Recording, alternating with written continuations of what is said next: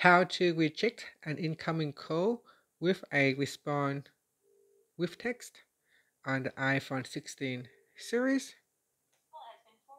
Okay, so when you receive an incoming call, I'm going to call myself now. So when you receive an incoming call, what you can do is you can tap on message, and from the message you can tap on custom.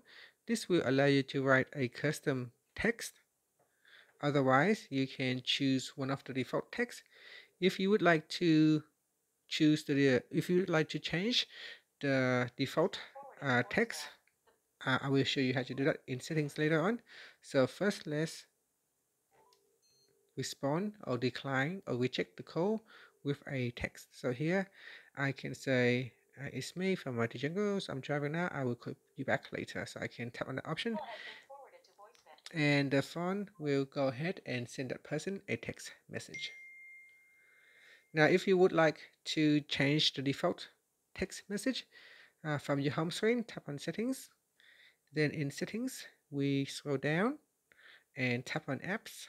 Next tap on phone.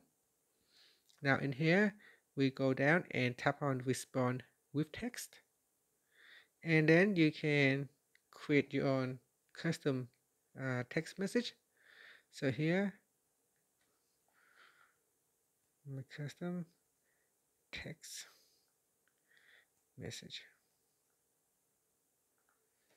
Then tap on the return button to save the changes. Tap on the back key. Now you can see this time if I receive an incoming call, I can now use my own custom text message. Okay, so I'm just calling the wrong number, so I'll do it again. This time we get the right number. Here I will use my own custom message this time. So here it said my custom text message. And that's it. Thank you for watching this video. Please like and subscribe to my channel for more videos.